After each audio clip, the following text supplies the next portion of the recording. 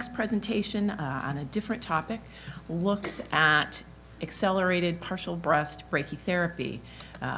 For patients who are diagnosed with an early stage invasive breast cancer, studies have shown long-term survival is very similar for individuals who undergo a mastectomy versus those who have lumpectomy plus radiation. And standard radiation is delivered over 6 to 7 weeks. It's a Monday through Friday therapy for women. Some newer techniques have been developed in the last few years that look at delivering radiation in a shorter period of time into a lower volume of breast tissue. And so here today to discuss his group's work looking at brachytherapy is Dr. Benjamin Smith, an assistant professor in the Department of Radiation Oncology at the MD Anderson Cancer Center in Houston.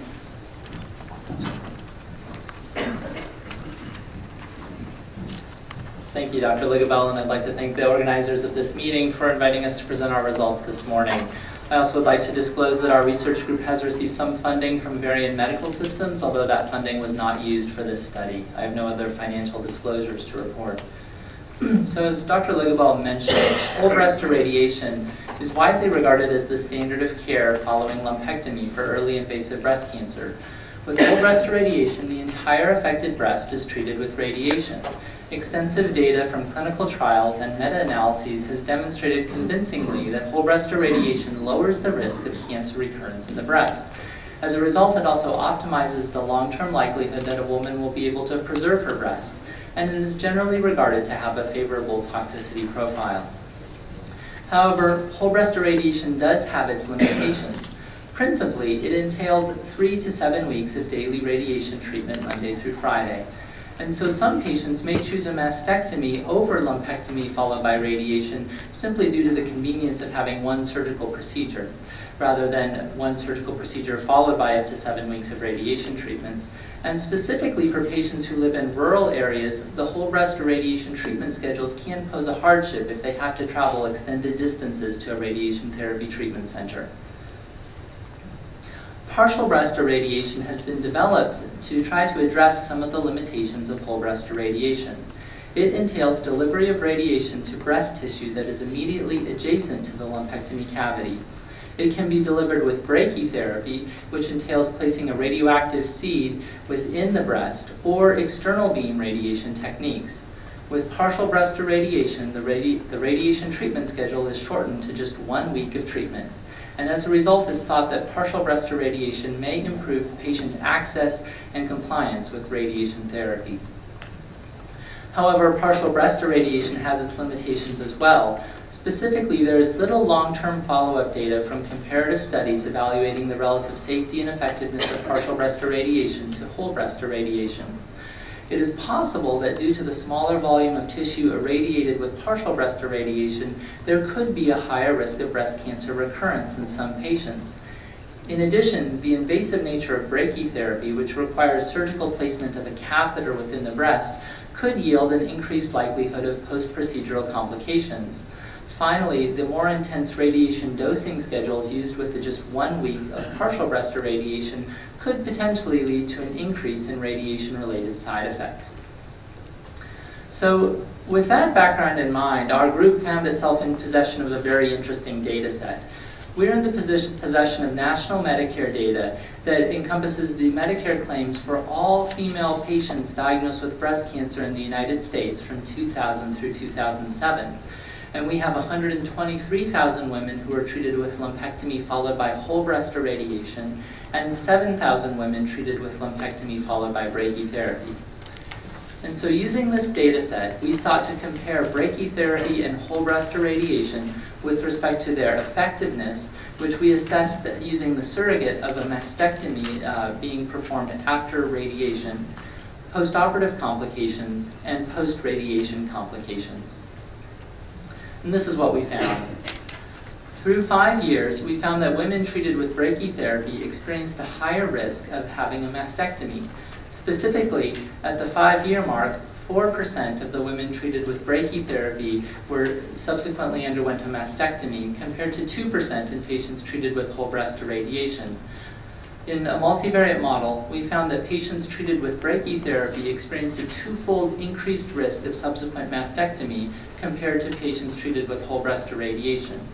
And when we adjusted for various clinical factors and socio-demographic factors, to our surprise, brachytherapy was the variable that had the strongest correlation with the risk of subsequent mastectomy.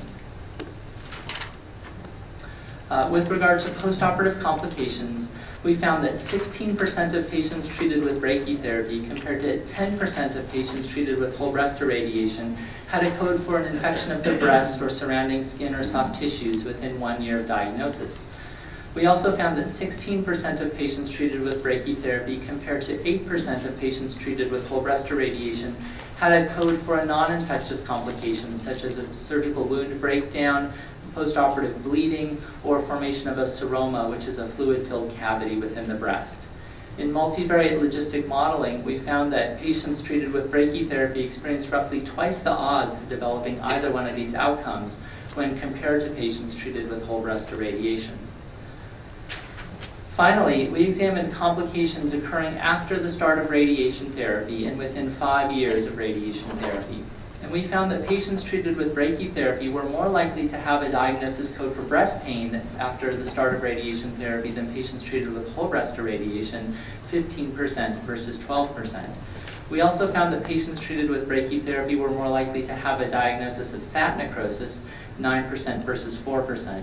Fat necrosis may not have much clinical significance, but is generally considered a marker of tissue injury from either surgery and/or radiation therapy. There were very slight differences in the risk of rib fracture between the two cohorts, and I'm not certain that that is a real or a very robust finding. And in contrast, we found that patients treated with whole breast irradiation had a slightly higher risk of radiation pneumonitis at 0.8% versus 0.1% in patients treated with brachytherapy. This study has several important limitations to consider. Principally, it is a non-randomized observational study, and thus subtle confounders could be impacting some of our findings. In addition, we have limited data regarding tumor characteristics, and therefore we cannot rule out that there might be a subgroup of patients who would experience equivalent results with whole breast irradiation and brachytherapy. We also have limited follow-up with a median of approximately 3.5 years. Finally, it's very important to note that our data do not apply to all partial breast irradiation techniques. There are several different techniques for delivering partial breast irradiation with external beam approaches, and those approaches cannot be rigorously evaluated using claims data. In addition, there are other important outcomes that may not generate a claim or a medical encounter in the treatment of breast cancer. One of these outcomes would be the aesthetic outcome of the breast after breast-conserving therapy, and our study cannot assess the relative differences in the aesthetic outcome between these two radiation approaches. In conclusion, from 2000 through 2007, older women in the United States treated with brachytherapy experienced higher risks of losing the breast, postoperative infection, postoperative wound complications, breast pain, and fat necrosis. Our findings highlight the complex choices that patients have to make with their doctors when choosing between two different radiation treatment strategies.